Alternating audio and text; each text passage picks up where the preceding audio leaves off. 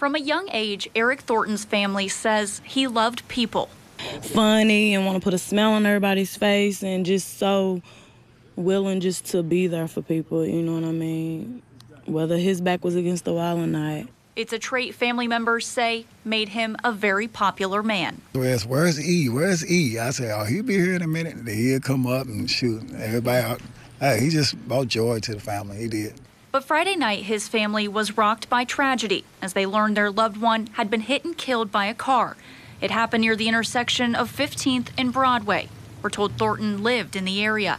One family member says if he was walking and saw someone who was hungry, he'd stop to help. He would make sure they got fed. He just had a big heart. His children say he showed that every day, always remembering to say 3 simple words. He loved us every day. Every day before he left. I love you. The family's hope now is that others will follow Thornton's example.